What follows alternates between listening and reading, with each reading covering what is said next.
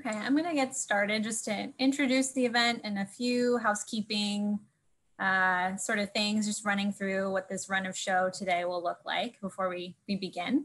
So thank you, welcome everyone, good afternoon. Thank you for spending a little bit of time in the eve of this election with us. You are in a webinar entitled A Musical Meditation on Women's Suffrage and the Fight for Intersectionality. I'm Emily Maestrelis. I am a Senior Program Officer with the Global Health, Justice, and Governance Program at the Mailman School of Public Health at Columbia University. I'm housed, and the program is housed within the Heilbronn Department of Population and Family Health at the School of Public Health. And this event is part of a series called Innovations for Advancing Women's Rights. We've had several events this fall and will continue into the spring, and hope that if you like today's event, you will join for future events. We will make sure to put in the chat some information for you all to check out other events in the series, watch recordings, etc. This event is being recorded, and the recording will be available afterwards. All registrants will get an email with the recording. So I'd like to thank our co-hosts before I move on. This is not just an effort of the Global Health, Justice, and Governance team. This is a collaboration, this event and the series, between Global Health, Justice, and Governance, the Human Rights Institute at Columbia Law School, and the Feminist and Women's Movement Action Plan, or FWMAP. This has been a really fun partnership, and one of the things we're trying to do in this series is highlight the arts and how the arts can be an important and necessary tool for wellness and for activism, which is why this event in particular on the eve of this election is so exciting to us.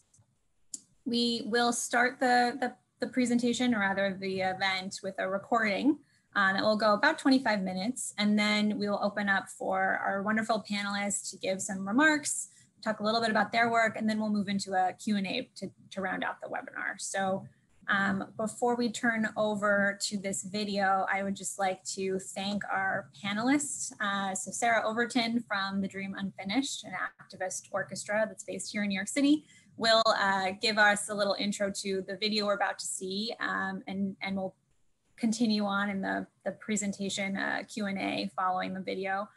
Jennifer Wilson is from the League of Women Voters in New York, and Amshula Jayaram is from Demos. So we're hoping to have a really vibrant conversation after this video about the arts and activism, about voting rights, the history of the suffrage movement, the impressive and important contributions of people of color, and a history of voting suppression nationally here in New York, and what we need to do about it now. So we move into this next period and what is being referred to as the most important election of our lives. So with that, I'm going to introduce Sarah, who will then introduce us to our video that we're about to see. Sarah Overton is a cellist and an arts administrator living and working in Brooklyn, New York.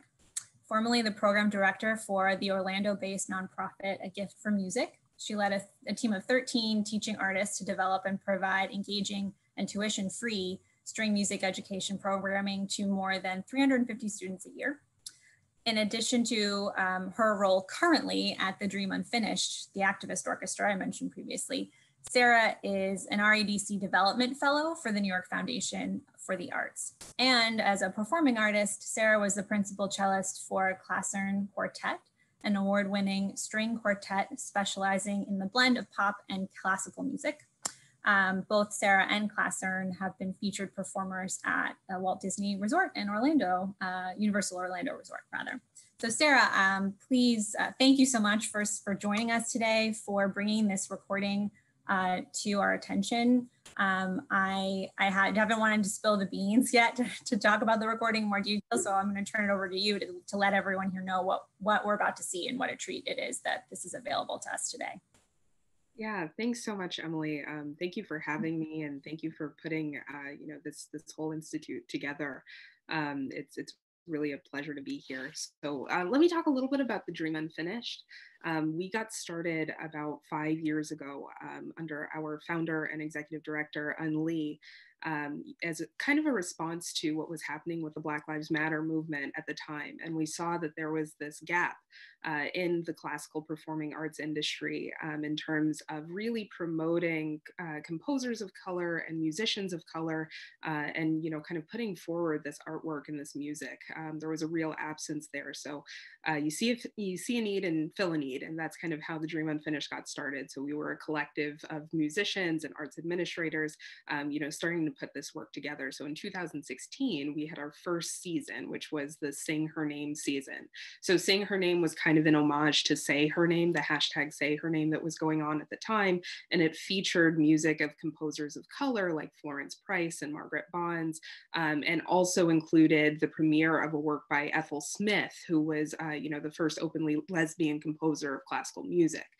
So we, for the past few years, have been going on different themes, of activism. We are firm believers that activism and the arts go hand in hand. There's a way in which, we describe ourselves somewhat like a car. You have the hood ornament of the car and it's bright and shiny, and, you can put forward these thoughts and ideas. And then you have the engine of the car. When you're actually utilizing music, you're utilizing the arts to get people active and either registered to vote, like we did this year at our very first concert.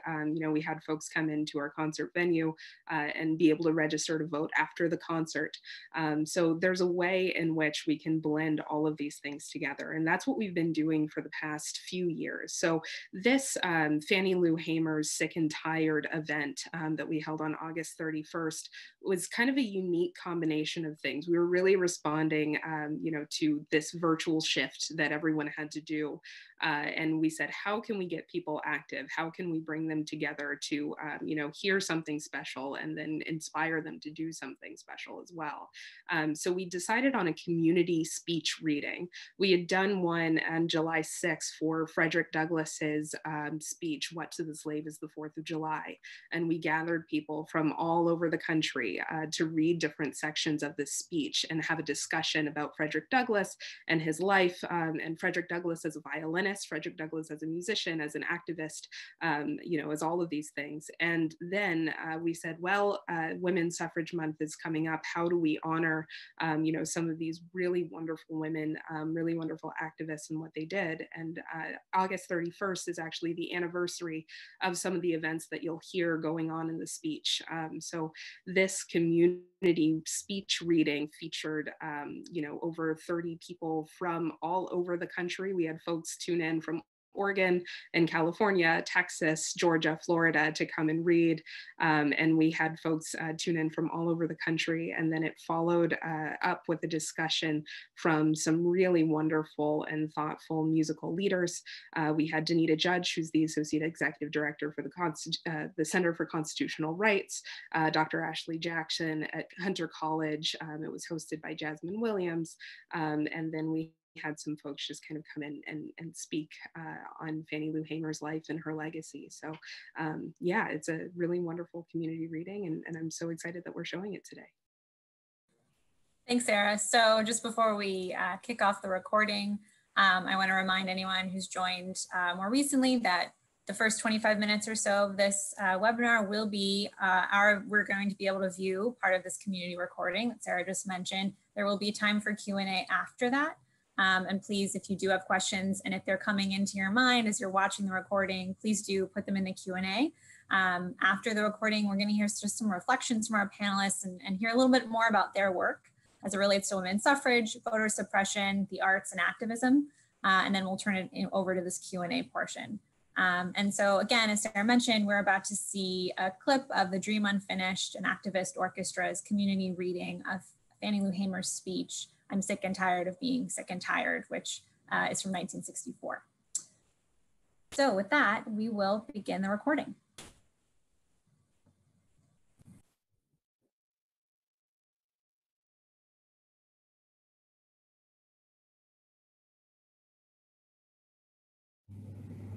My name is Fannie Lou Hamer, and I exist at 626 East Lafayette Street in Ruleville, Mississippi.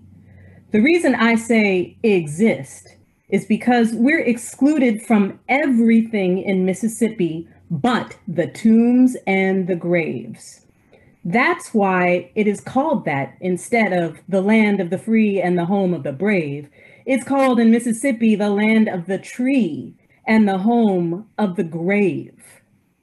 It was the 31st of August in 1962 that 18 of us traveled 26 miles to the county courthouse in Indianola, Mississippi, to try to register to become first-class citizens. It was the 31st of August in 1962 that I was fired for trying to become a first-class citizen.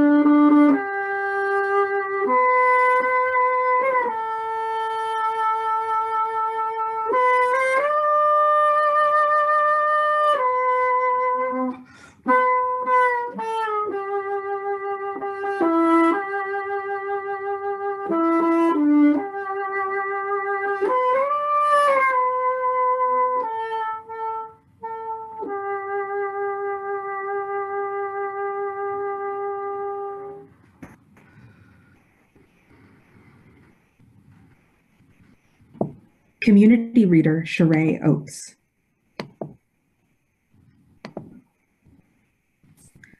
Community reader Sarah Oates. When we got to Indianola on the 31st of August in 1962, we were met there by the state highway patrol, the city police, and anybody. As some of you know that have worked in Mississippi, any white man that is able to wear a khaki pair of pants without them falling off him and holding two guns can make a good law officer. So we was met by them there. Community reader Laura Kaminsky. After taking this literacy test, some of you have seen it. We have 21 questions, and some is not questions. It began with, write the date of this application. What is your full name? By whom are you employed? So we can be fired by the time we get back home. Are you a citizen of the United States and an inhabitant of Mississippi? Have you ever been convicted of any of the following crimes? And if the people would be convicted of the following crimes, the registrar wouldn't be there. But after we go through this process of filling out this literacy form, we are asked to copy a section of the Constitution of Mississippi. And after we've copied this section of the Constitution of Mississippi, we are asked to give a reasonable interpretation to tell what it meant, what we just copied, that we've just seen for the first time. Violinist Kelly Hall Tompkins. After finishing this form, we started on this trip back to Ruleville, Mississippi. And we was stopped by the same policeman that I had seen in Indianola and a state highway patrolman. We was ordered to get off the bus. After we got off the bus, was ordered to get back on the bus and told to go back to Indianola. When we got back to Indianola, the bus driver was charged with driving a bus the wrong color. That's very true. This same bus that had been used year after year to haul people to the cotton fields, to pick cotton and to chop cotton. But this day, for the first time that this bus had been used for voter registration, it had the wrong color. They first charged this man $100. And from $100, they cut it down to $50. And from $50 to $30. And after they got down to $30, the 18 of us had enough among ourselves to pay his fine. Violinist Jean Kong. Then we continued this journey back to Ruleville. When we got to Ruleville, Reverend Jeff Sonny drove me out to this rural area where I'd been existing for the past 18 years as a timekeeper and a sharecropper. I was met there by my daughter and my husband's cousin that told me this man was raising a lot of cane because I went to Indianola. My oldest girl said that she believed I would have to leave there. Then my husband came, and during the time he was talking, this white man walked up and asked him, had I made it back? And he told him I had. And he said, well, did you tell her what I said? My husband told him he did, and I walked out. He said, Fannie Lou, he say, did Pap tell you what I said? And I told him he did. He said, I mean that. You will have to go down and withdraw, or you will have to leave. I said, Mr. Marlowe, I said, I wasn't trying to register for you today. I was trying to register for myself. And this was it. I had to leave that same night. Host Jasmine Wilson. On the 10th of September in 1962, 16 bullets were fired into the home of Mr. and Mrs. Robert Tucker, where I'd been living after I was fired from this plantation. That same night, 2 girls were shot in Ruleville. They also shot in Mr. Joe McDonald's home that same night. And until this day, the place was swamped with FBI. Until this day, it's a very small town where everybody knows everybody. It hadn't been one arrest made. Composer Angelica Negron. That's why about 4 months ago, when the FBI came to talk to me about my life being threatened, they wanted to know what I could tell them about it. I told them until they straightened out some of the things that we had done, don't come asking me about the things that just happened. Do something about the problems that we've already had. And I made it plain. I said, if there is a God and a heaven, I said, if I was going to see you two up there, I would tell them to send me back to Mississippi because I know he wouldn't be just to let you up there. This probably don't sound too good to everybody, but if I can't tell the truth, just tell me to sit down because I have to tell it like it is. Activist Amy Gottlieb. The 3rd day of June, we went to a voter educational workshop and was returning back to Mississippi.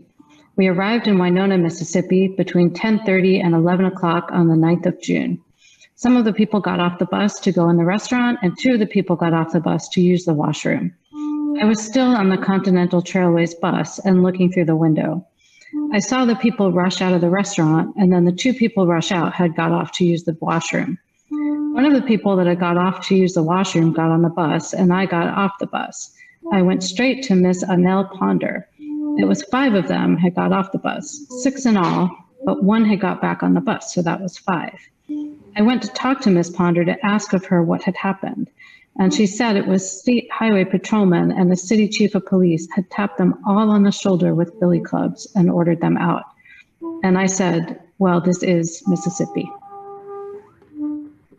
Violinist Jennifer.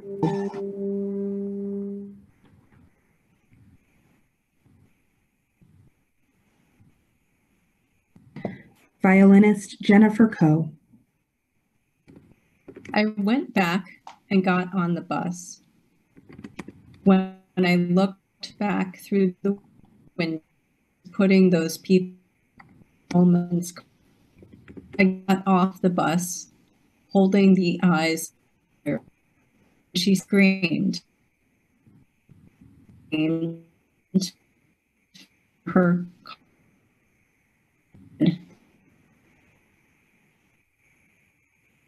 his car and said, "You are under arrest." As he went to open the door, he opened the door and told me to get in. And as I started to get in, he kicked me and I was carried to the county jailhouse by this county deputy and a plainclothesman. They would call me all kinds of names. They would ask me questions. And when I would attempt to answer the questions, they would curse and tell me to hush. Community reader Linda Everett. I was carried to the county jail, and when I got inside of the jail, they had the other 5 already in the booking room. When I walked in the booking room, one of the city policemen just walked over, a very tall man, walked over and jumped on one of the young men's feet, James West from Itta, Mississippi. And they began to place us in cells. They left some of the people out of the cell, and I was one of them that was placed next to the cell with Miss Uvesta Simpson from Itta.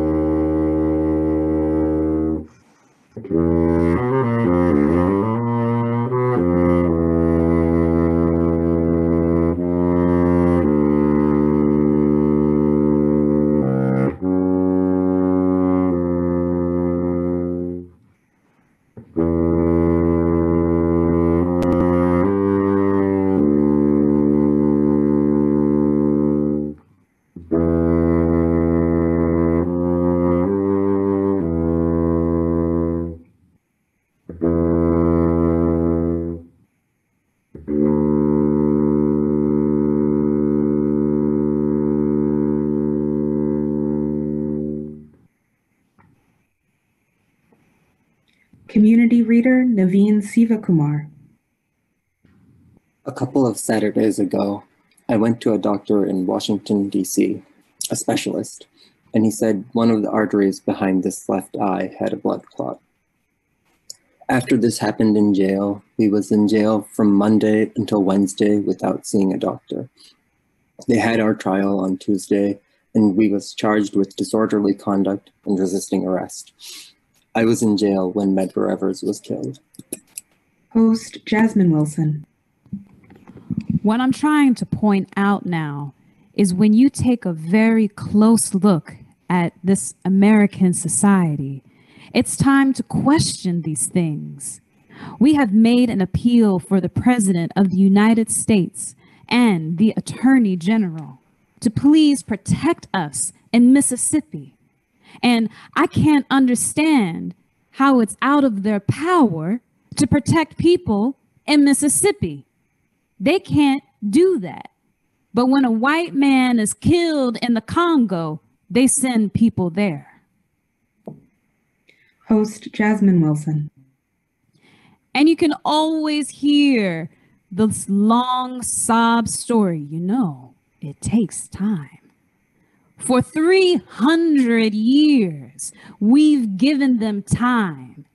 And I've been tired so long. Now, I am sick and tired of being sick and tired. And we want a change. We want a change in this society, in America, because, you see, we can no longer ignore the facts and getting our children to sing, "Oh, say, can you see by the dawn's early light, which so proudly we hailed." What do we have to hail here? The truth is the only thing going to set us free. And you know, this whole society is sick. And to prove just how sick it was when we was in Atlantic City challenging the National Convention, when I was testifying before the Credentials Committee, I was cut off because they hate to see what they've been knowing all the time. And that's the truth. Arts Administrator Vanessa Rose.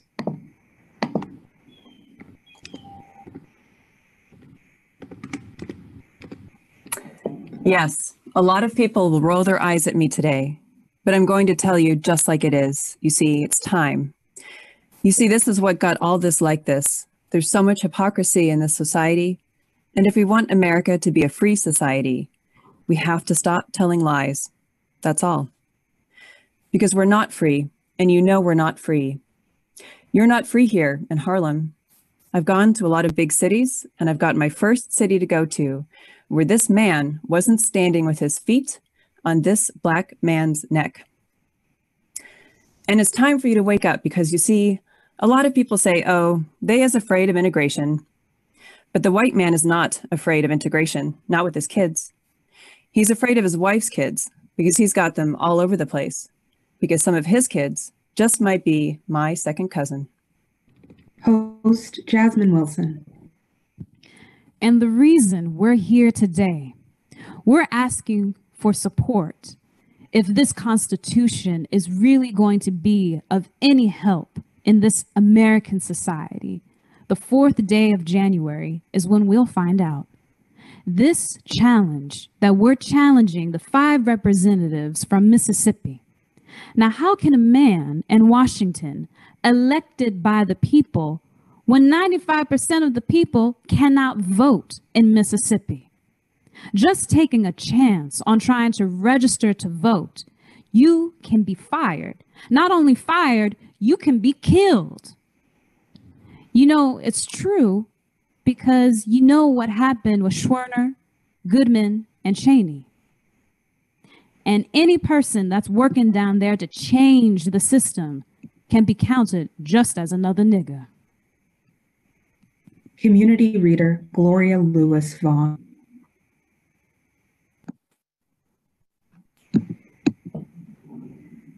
Community Reader Gloria Lewis Vaughn. But some of the things I've got to say today may be a little sickening. People have said year after year, those people in Mississippi can't think. But after we would work 10 and 11 hours a day for $3 lousy and couldn't sleep, we couldn't do anything else but think. And we've been thinking a long time. And we're tired of what's going on. And we want to see now what this here will turn out for the 4th of January. We want to see, is democracy real? Activist Judge. We want to see this because the challenge is based upon the violation of the 13th, 14th, and 15th Amendments to the United States Constitution, which hadn't done anything for us yet. And the U.S. courts tied it to Section 201 and 226. Those people were illegally elected, and they have been there. The man that I challenged, Jamie L. Whitten, has been in Washington 13 years, and he is not representing the people of Mississippi because not only do they discriminate against the poor Negroes, They discriminated up until the 3rd of November against the poor whites, but they let them vote because they wanted their votes. But it will run until the 1st of July, and we need your support, morally, politically, and financially too. We need your help. Violist Ashley Gordon. People, you don't know in Harlem the power that you got, but you just don't try to use it. People never would have thought the folks they said was just ignorant. Common people out of Mississippi that would have tried to challenge the representatives from Mississippi. But you see, the point is we have been dying in Mississippi year after year for nothing. And I don't know, I may be bumped off as soon as I go back to Mississippi. But what we should realize, people have been bumped off for nothing. Harpist and musicologist Ashley Jackson. It is my goal for the cause of giving those Negro children a decent education in the state of Mississippi and giving them something that they had never had. Then I know my life won't be in vain. Because not only do we need a change in the state of Mississippi, but we need a change here in Harlem. And it's time for every American citizen to wake up, because now the whole world is looking at this American society. I remember during the time I was in West Africa. Some of you may be here today because I don't know what it's all about, but I know I can tell you the truth too. It was a lot of people there that was called the PIAA. What are you doing over here? Who are you trying to please?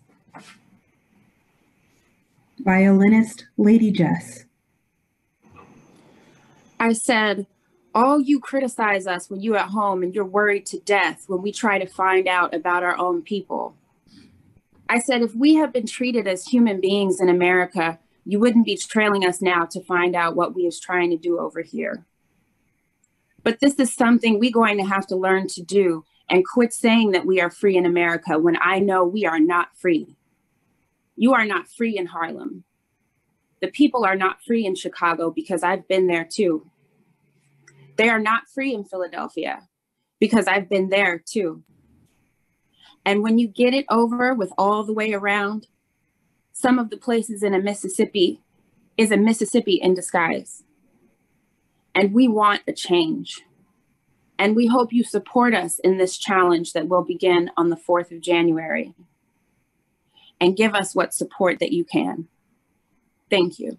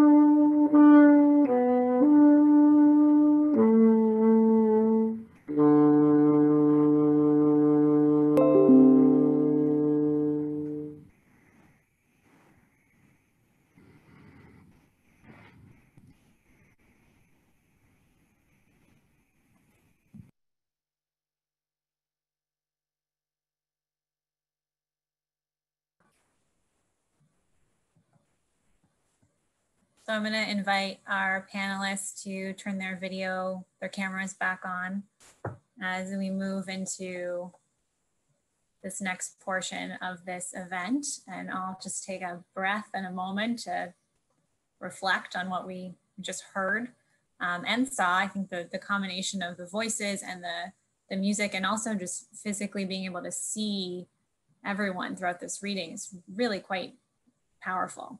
So congratulations, Sarah, first of all, and to the Dream Unfinished for putting together such a powerful event, especially knowing that it kind of came out of challenges imposed by COVID in a way, and rethinking your programming for this season.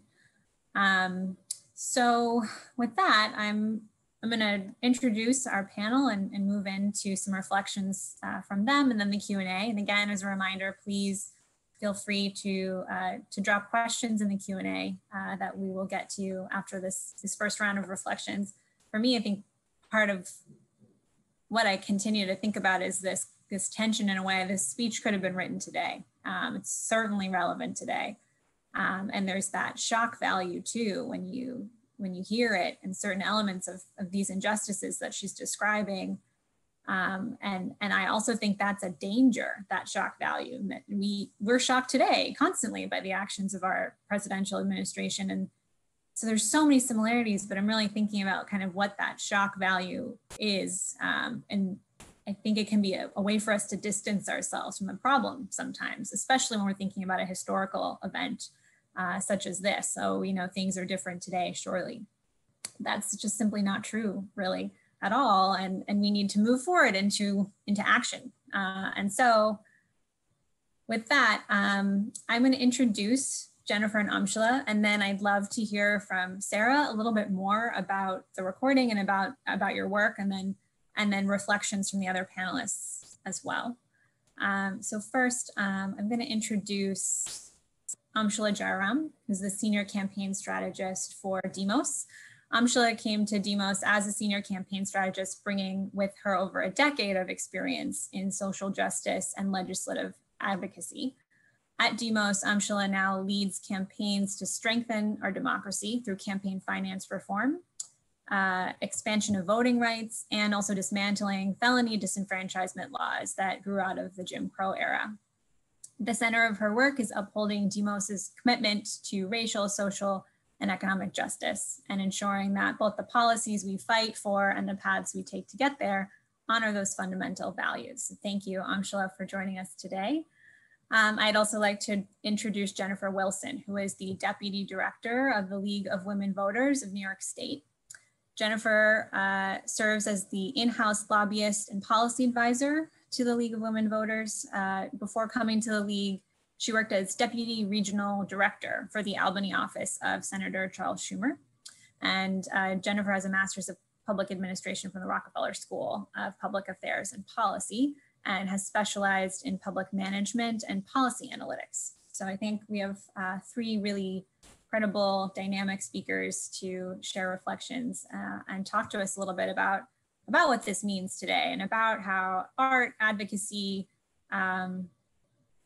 it's not just, it's a tool for healing, it's a tool for action, it's a tool for getting things done. We have more power than we know, and I think art can sometimes help us realize that. So without further ado, Sarah, I'd like to turn it over to you. Yeah, thanks, Emily, and thanks again for showing that that video, that performance. I'm so glad that we got to share in that together. And I think what's really powerful that I hadn't mentioned earlier was Monica Ellis. She is a bassoonist for the Imani Winds, and her voice on her instrument just kind of threw out that. The bassoon, is a cousin to the cello, and all of these things just kind of working together to put forward the music of this. Kind of a little known fact about Fannie Lou Hamer was that she herself was a singer. She published a few albums, one of which was Songs My Mother Taught Me.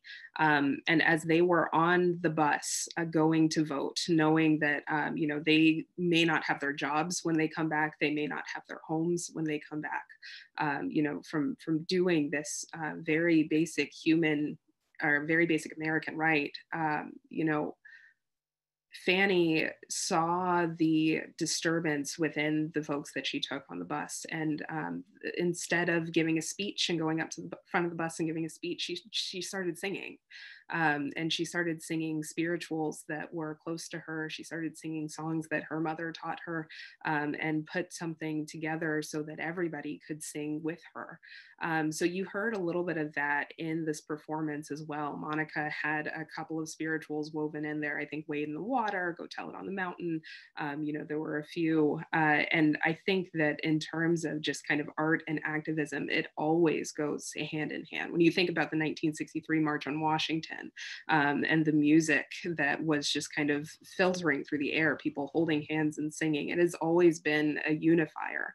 And what we're trying to do now, what TDU is really active in doing, is making sure that we use music as a catalyst for action. So recently, our most recent season was called the Red, White, and Blue season, right? And it's all centered on voting rights and everything that folks can be doing to get out the vote and encourage others to vote. And so we partnered with Democracy NYC, and they had set up a table outside of a restaurant, and we put a violinist next to that table. And as a direct result of having music at that table, more people came by the table to see what was going on, and more people registered to vote. So, there are simple ways in which we can use music and, use our talents as musicians, as artists, to really spark people to think and reconsider, and really get active. That's a great tip, I would say, for those working in civic engagement and activism. I think we could all learn from you and how to incorporate the arts better and work in this intersectional way. Jennifer, I'd love to turn it over to you now, just to share your reflections on this recording and tell us a little bit more about you and your work. Yeah, definitely. Thank you so much. So I'm Jennifer Wilson. I'm with the New York State League of Women Voters, and we do a lot of work on voter education and engagement in the government and political process, making sure that people know about their rights to vote and also about their rights to engage as a resident of New York City in our broader political process. But what always is so striking to me about thinking about the civil rights movement and thinking about this emphasis on the South is that in New York State, we weren't that much better. In the Northeast, we weren't that much better than the South. And it wasn't until very, very recently that we updated our extremely antiquated voting laws. And even now, we're seeing the result of waiting so long to update our laws. Just this past week with early voting, this is only our second year with early voting, and people were waiting 6 hours in line to vote early. So it was a long time coming here in New York State. And even though we like to think of ourselves as this great progressive place, we really aren't where we should be as a great progressive state. So I always am it's just very frustrating for me to hear these firsthand stories and to think about it in the scope of like that was happening there, but it was happening in other places too. And so it was definitely very moving. So thank you so much for having me again. I'm excited to dig in a little bit more into kind of where we're at in New York State and kind of where we came from, and even going further back into some of the suffrage issues that we have. Thanks, Jennifer. I'm excited to dive into all of that as well. I'm so glad you're here today. Amshula, I'll turn it over to you now. Thank you, Emily. Can you hear me okay? Great. So first of all, many thanks for inviting me to this amazing event. I want to just start out by saying like how meaningful and exciting it is to hear about the work that TDU is doing. And I say that in part because I think one of the things that we have finally kind of registered as an activist community and an advocacy community is that we have to learn how to engage with people in different ways and in deeper ways, and in ways that really kind of like touch the heart, as opposed to like, spitting out a set of talking points. And it feels like, that is exactly the kind of role that an organization like TDU can play. And like, how can we make that engagement not just something that happens, once every 2 or 4 years during election season, but every day, so that every one of us is really like personally invested in our democracy and understands that it actually, this country belongs to us. It should belong to us, even though it doesn't quite function that way. And just a couple of thoughts. I don't want to echo too much of what Jennifer just said, although I totally agree with all of it. As you mentioned when you read my bio, Demos is very intentionally committed to talking about issues of democracy in the context of racial and social justice. And what I like to say is that like racial justice isn't a lens, right? It's the whole game, right? Everything in this country is about racial and social control. And certainly our democracy has been very much grounded in that context. And to that, I would also say that, the reality is that voting in this country is a privilege. It is impacted, access to the ballot is impacted by gender, by class, by race, by ableness, right? Age, and that doesn't even touch on the actual impact of violence and intimidation at the polls, which we are seeing around the country. And I think what's critical to understand is that all of these barriers, like Jennifer was mentioning, that we didn't have early voting in New York until 2 years ago, right? That's voter suppression, right? We don't call it that, but that's exactly what it is. And so while these like armed militia groups are threatening people going to the polls, and it's kind of grabbing the headlines, and it's the most alarming for all kinds of reasons, it absolutely is alarming. Having to wait 5 hours in the rain is just as harmful to our democracy, and each is a kind of violence. And sort of the one, the way I think about it is that the one ultimately supports and enables the other. So I think really our challenge now is to address both the persistent problem of weak policy and the persistence, especially this year, of outright violence. And we have to acknowledge that neither one is an accident. In this country, we invest in the things that we care about, right? And for the power elite, democracy has not been a priority. And that is why you see the kinds of broken systems that we have in New York, that we have in Mississippi, that we have in New Mexico.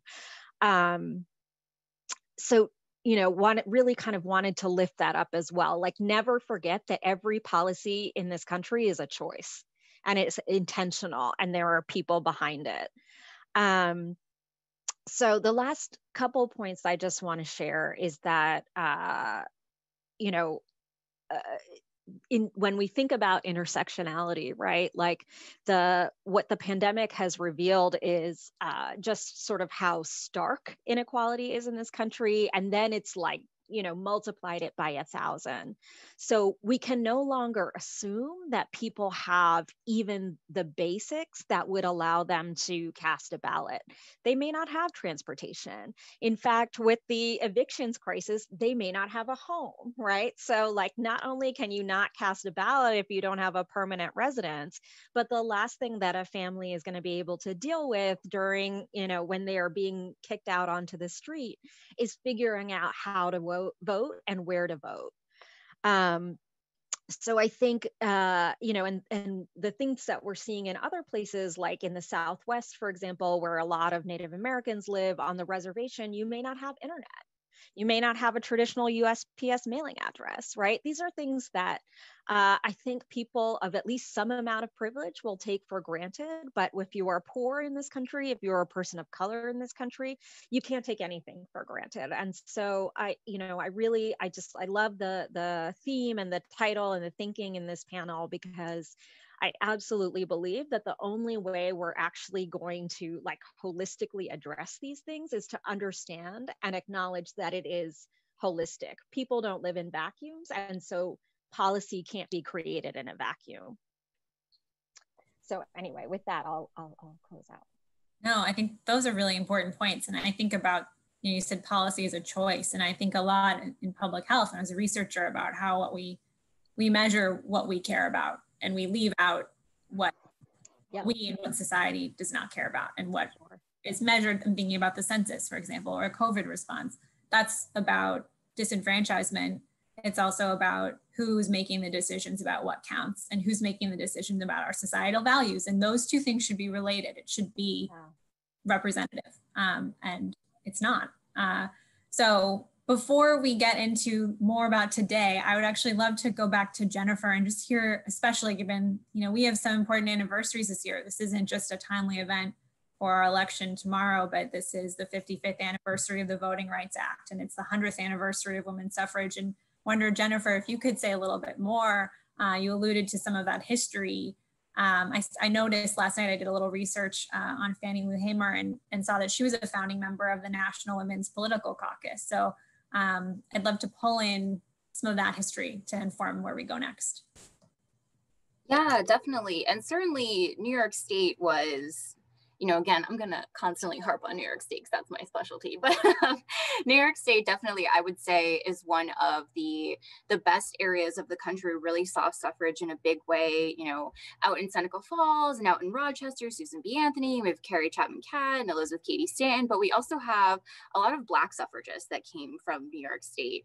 And Frederick Douglass is someone that I often think of, and especially think of when we think about the really bad side of suffrage and the split between abolition and suffrage. And here in New York State, we saw that split in a big way. He worked really, really closely with some of the early suffragists, Susan B. Anthony, certainly, Carrie Chapman Catt, of course.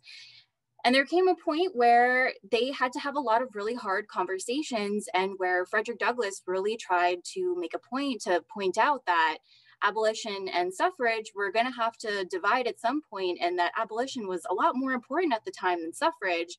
And at the Equal Rights Association meeting in 1869, he gave this incredible speech where he basically laid out everything that was at stake for Black Americans at that time, that they were being killed in the streets, their children weren't allowed to go to schools, they were at risk every single minute of their lives. And then here were these often very well off, often had really, good husbands who were treating them right, who were allowing them to go out and form women's committees for suffrage that weren't having any of these problems, weren't having any of these issues.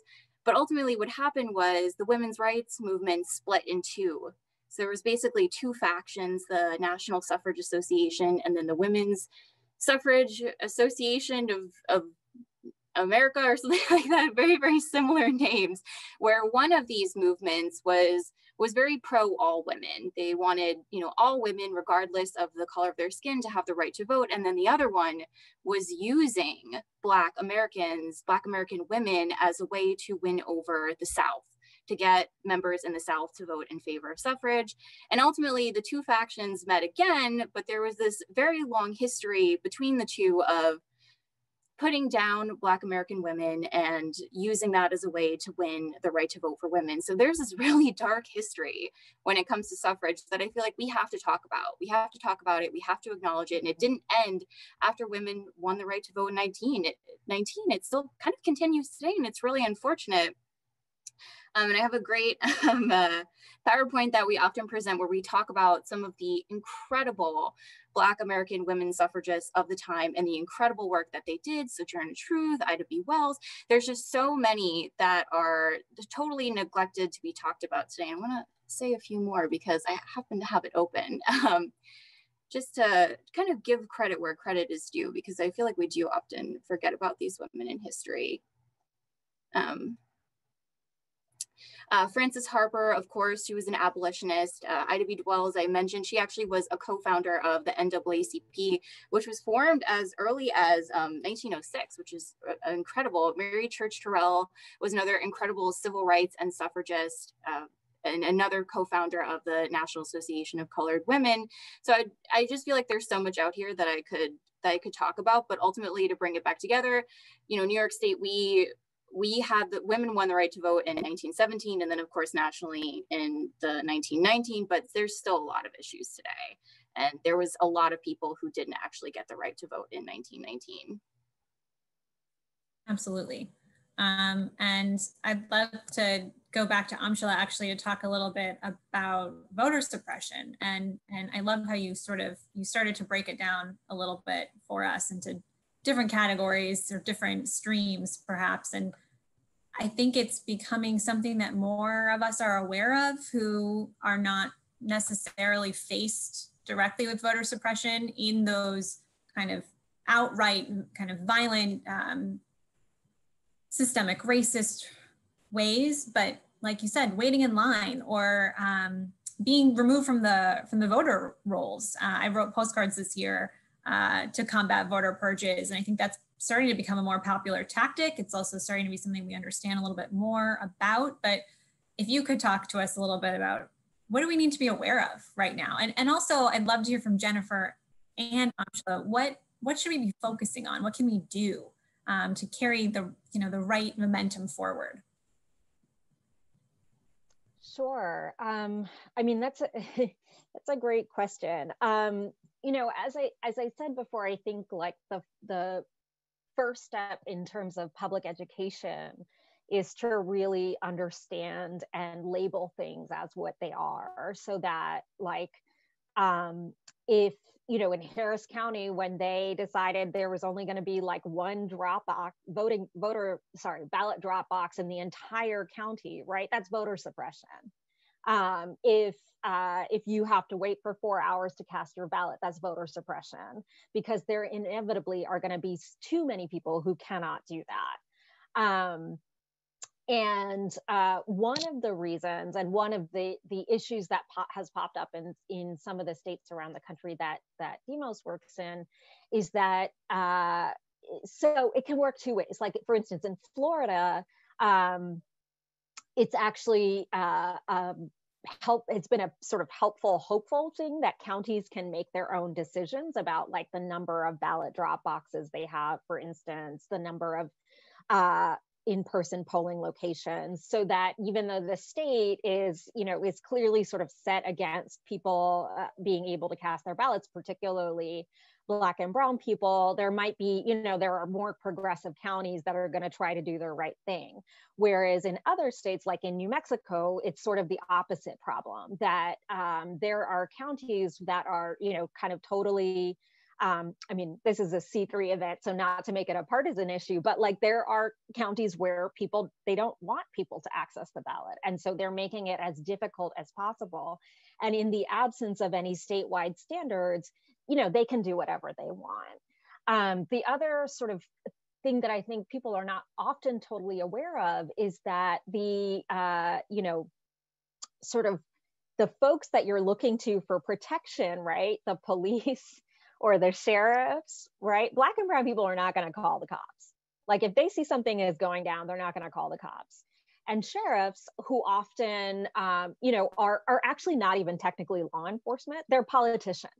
And so particularly in rural counties, in Louisiana, in New Mexico, in like all of these southern states, that county is like their own fiefdom. So like it's a little bit of a no man's land in terms of what is permissible. So like you can have a, you know, caravan of Trump supporters, you know, circling a location, and there's really nothing to be done at that moment. So I think, you know, when I think about like what would be, first of all, like what would we say to the legislature? Like what kinds of legislative solutions can we look to? You know, I don't know. I certainly don't know the all the answers, but I think it begins with number one, if there is violence, if there are threats, then it is incumbent on the state to act, and to act early. I mean, we have seen this stuff bubbling up all over the country, and governments really are not doing anything until it is too late, right? And in terms of the infrastructure piece, you know, there are variables you can control and variables you can't control. Infrastructure you can control. Jennifer was mentioning New York State, and in 2018, we had disastrous midterm elections, right? Like it was so bad that I think we made it onto the front page of the New York Times as like one of the worst states in the country, right? And that was, you know, that was part of what prompted action by the legislature. But again, like we can see, and we are seeing the limitations these reforms and like thinking like, oh, this is a democratic state. Oh, they have, you know, AVR and same day registration. We're all done. We're not all done, right? Because as long as you're not addressing all of the like 50 other things that people need to have in place because it's not easy to vote, then we're not there yet. So yeah, so that's, you know, I think it would, I think we need to have some real conversations about what reform looks like, what the asks are. Okay, if you've checked these boxes, like what is left? What do we still need to do? And do we need to have a real conversation about how people actually live, right? And how like the inequality that exists in this country makes even the simplest thing actually very complicated for somebody without means.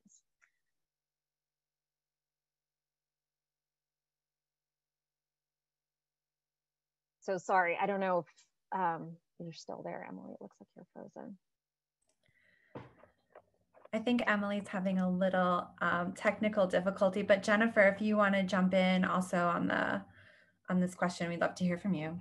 Yeah, and I think that's a fantastic summary. The only thing I would kind of add is that in New York State, and certainly in many other states, the counties and localities control the elections, and there's often a lot of room for interpretation of laws when it comes to counties. So the law might say one thing, but the actual level of government administering the election might do something totally different and be like, well, it's pretty much in line with the law. So the way we saw this with early voting is the law said 1 poll site per 50,000 registered voters and a maximum of up to 7 mandated sites. But counties had the opportunity to appeal and say, well, I don't think I need as many as the law says. I'm going to ask the state board for an exemption because we don't have as many people interested in early voting. Or I'm going to do the bare minimum that's required and just do the 7, even though based on my number of enrollments, let's say in New York City, in Nassau, and Suffolk County, and Long Island, I should really be having like 30 plus poll sites. And another thing that we see or have seen a huge barrier in New York State. And also it really is the Northeast that seems to do the worst. Like Connecticut doesn't have early voting. New Jersey just passed their law for early voting. And we always think of like the Northeast, this great progressive place, but another barrier is registration. In New York State, the only way to register right now is through the DMV with a DMV issued ID or license. If I'm living in a city, I probably don't ever need to interact with the DMV because I'm not going to drive. So that was a huge barrier we saw play out this year with COVID because of in-person registrations being so limited because we have such limited person-to-person interactions. And a lot of states, this is the case. Massachusetts, I believe their only way to register online is through the DMV. So if you are a Boston voter and you never had a license, you cannot register to vote online in Massachusetts. That's something that our legislature did address in 2019, but the law to register online doesn't take effect until 2021, and our automatic voter registration law doesn't take effect until 2023. So again, it's something that it should have happened 10 plus years ago. Texas has had early voting for 30 years. There's absolutely no reason that we are just getting these reforms in New York State. Thank you. So sorry about that minor technical issue. Seems to be cleared up now.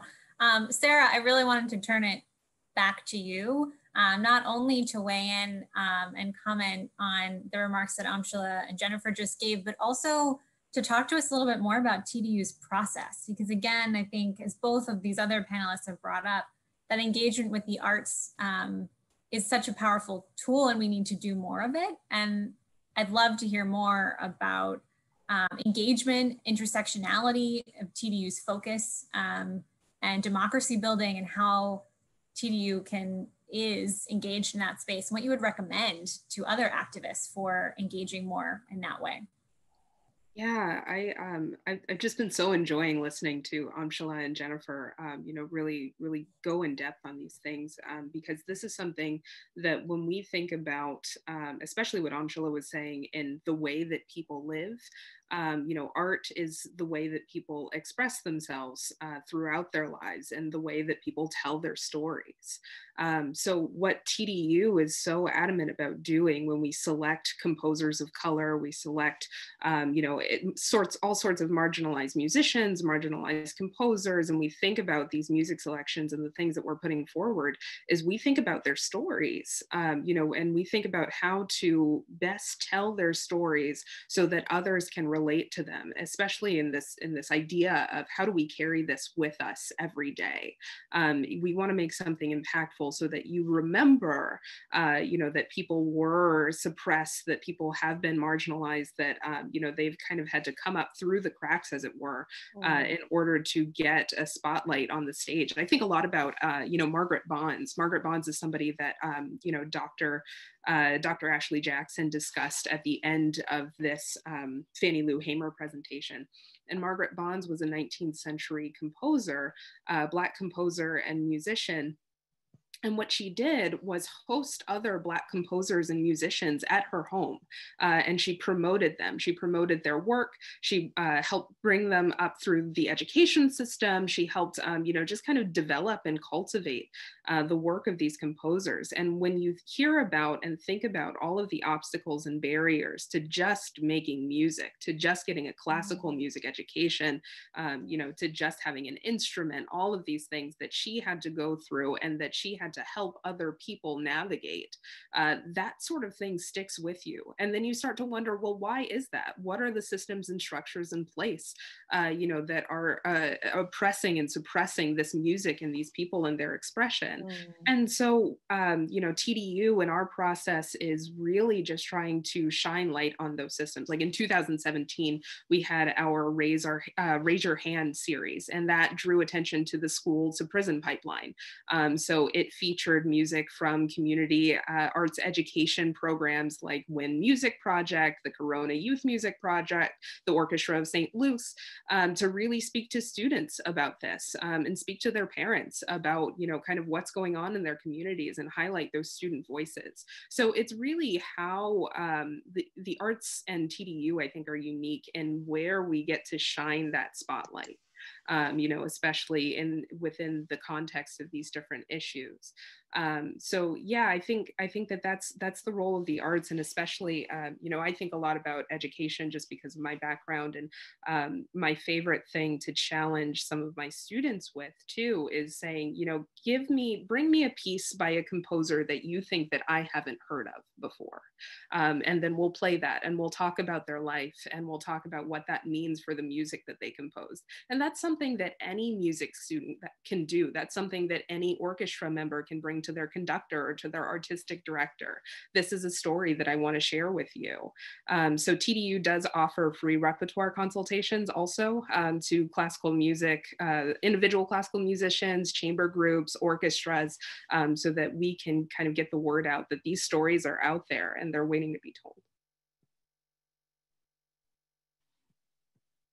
What amazing work. And I love that your experience as an educator in the arts too can really help inform the mission of this organization and what you're doing now in New York City.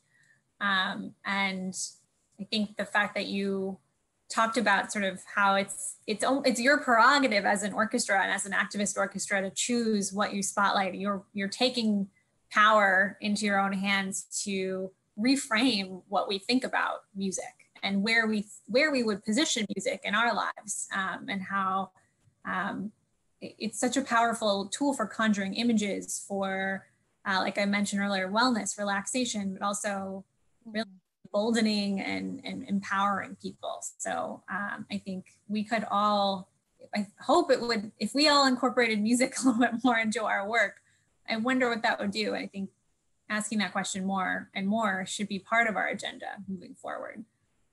Especially when we think about really the social fabric that we're all really trying to weave more tightly together, and our roles in various ways vary right now and where we're positioning our effort and our time, but music might be that thread that connects things together, and art, and the arts more generally. Amshula, I wanted to turn it over to you. You had something else to mention around women of color, people of color, and democracy building, which I would love to get to spotlight. I also know we are over time, and this has just been such a rich discussion, and you all have so much information to share with us. So we are going to continue to go on just a little bit longer. Of course, if others need to leave, thank you for joining us. Yeah, sorry, don't want to go on too long, but one thing I did want to add was just that I think one of the reasons that organizations like TDU and other groups are so critical and inspiring is because I think in recent decades, you know, the sort of traditional democracy issues have been more visibly owned by like white-led social justice organizations, and that has to change, right? Because that historically was not the case, and it shouldn't be. And the reality is that if you don't have a diverse group of people by class, by race, by gender, advocating for solutions, then you're not going to have those holistic solutions, right? And so we have to find ways of engaging more people. It shouldn't just be like Yale graduates from the ACLU, right? Like it should be all of us who are engaged in the fight for our democracy and understand that it is a bread and butter issue in the same way that housing is or education is. And that it really is so important for people of color and for women of color to be leading those fights. So again, we can have the kind of rich, holistic, honest discussions about what kinds of solutions we need. I'd love to close by hearing closing remarks from each of you, but I'd also like to pose each of you the same question, which is, you know, joining us today we have a pretty varied audience. We have students, graduate students, undergraduate students, some working in public health, some working in human rights, many external, you know, activists and grassroots organizers. And there are some of those people maybe more or less engaged or informed. And so I'm wondering, to sort of level that playing field a little bit, if each one of you could give one piece of advice to somebody who is wanting to grow their own political participation or know how to get involved in activism and advocacy around these issues we've talked about today, in a time like this where it can feel so daunting and overwhelming and negative, and feel hard to enter that, what would you recommend? What's one thing that somebody could do right now? And Amshula, I'll start with you. Sure. So I would say two things. One, start reading your local news. Like I know that the federal stuff is on everybody's mind right now, and that's like the thing that most papers report on. But like if you live in New York City, start reading City and State. Like it will give you so much information about what is actually happening in your own backyard, and like will help you start to think about, okay, this is actually an issue I want to work on, right? Like I really care about rezoning in Gowanus. I really care about, you know, affordable housing in New York City. So that's one thing I would say. And then the second thing I would say is like, once you figure out like what really is kind of your passion, find a community organization that works on it. And most likely, like you'll see them quoted in articles or whatever. You can do just like a Google search, you know, but find a local community grassroots organization. Like that's where the power lives in this country. And they're the people who are really fighting these important fights, and throw your lot in with them. Thanks, Amshula. Jennifer?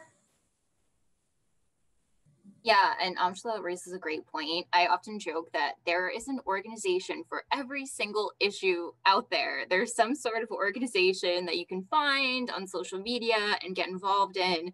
And usually these organizations are extremely welcoming and warm and want to have people who are passionate about those issues involved there. If voting is your passion, there is a fantastic coalition in New York State called Let New York Vote that is comprised of good government groups, voting rights groups, reproductive healthcare groups, groups who have any sort of skin in the game when it comes to furthering issues as well as unions and individuals as well. It's very grassroots heavy. So if you're interested in that, Let New York Vote is a fantastic coalition to get involved with. And they're very good at amplifying their grassroots to make sure that people who are really passionate have the opportunity to participate in a really, really direct way. And my last closing thing I want to tell people that I've been trying to do the last couple of weeks leading up to tomorrow and probably going forward even after that is, yes, tomorrow's election day. And if you already voted, that's fantastic. If you're still going to vote, that's also fantastic. But don't be surprised if we don't have results for a really long time. Here in New York State, we don't even certify our results until December 6th. So it's tomorrow's election day, but this is a marathon, not a sprint. It's going to be a pretty long time before we actually know what the results are going to be. We'll have like a vague idea of what the results will be, probably really, really late tomorrow night into early tomorrow morning or the next day morning, but just be calm, you know, just relax, have a hot tea and just know that everything's going to be okay. Thank you. I personally really do appreciate that advice and that information. So I'm sure others do as well. Sarah, over to you. And I'm going to tack on an additional final question for you after your kind of final remarks. And, oh, yeah, sure. Yeah, I think that for the arts in particular, you know, whether you use it for rest or whether you use it for activation, the arts are essential to change. You know, and change is, excuse me, give me 1 second, sorry. When we think about, you know, how change happens, it happens on an individual level, and it happens through storytelling. You don't know that an issue exists until you realize that a larger community or somebody has this issue in the first place. So go ahead and use the arts to tell your story, use the arts for rest, use the arts to energize yourself, you know, especially in the coming months, as, you know, there might be a lot of uncertainty and there might be a lot of change. So I think that for everyone, my best advice is not to get discouraged, but, you know, to find a way to be creative and know that your voice matters and know that, you know, change doesn't happen without you. This, you may have already answered this in your statement just now, but I wanted to ask you just for your advice on how to galvanize people with the arts, or even more specifically, what creative strategies have you utilized at TDU or that you think about that should be and can be used for greater community engagement? Any advice for any of us today? Yeah, I think that music in particular, it has been used in movements of social change, I mean, since time immemorial. This is something to have music at a gathering, you know, or in times when we can't gather, to have music to share with one another in other ways is so vital to sending across a message. Music itself is its own language, right? And so the things that we cannot say, we end up hearing, or we end up performing, or we end up playing. So with the arts, especially like that example that, you know, I shared earlier, if you are able to get an instrument and go out to a place to get people to better understand or pay more attention to a certain message, go ahead and do that. If you're able to support an art, you know, an art institution, do that as well. There, when we think about the theater, going to the theater is not just sitting in a chair and watching a performance. It's the restaurant that you patronize afterward. It's the happy hour that you attend beforehand. It's the grocery store bulletin board where you find, you know, the theater performance in the first place. So engagement in the arts is really its own ecosystem. So the more that you engage with that ecosystem, that you engage with that community and promote the arts, I think the closer that you get to creating change in your community. I think that is a great note to end on. It is uplifting to me, a little bit inspiring, which I think we could all use right now. So with that, I'd really love to thank Sarah, Amshula, and Jennifer for being here today. And again, to TDU for sharing the clip from that community reading. Thank you for the work that you all do and for your really insightful comments today that I think were so educational for so many of us. And hopefully are going to inspire a lot of us to go on and not just act tomorrow or vote, or or if we already have voted, great. Please do vote if you haven't, but tools that we are going to need in this next year. And so thanks to all of you for doing that work and for sharing it with us. And with that, I'll just say good luck, everyone. Stay safe and healthy. And thank you for joining us. I believe we're going to drop a link in the chat just for anyone who's interested in checking out some of the other events in this series. We've had a couple this fall and we'll have a few this spring, and hope that you will join us. You can see now the Human Rights Institute just dropped something in the chat for a little bit more information and a link. And with that, I'll just say thank you very much again and take care, everyone.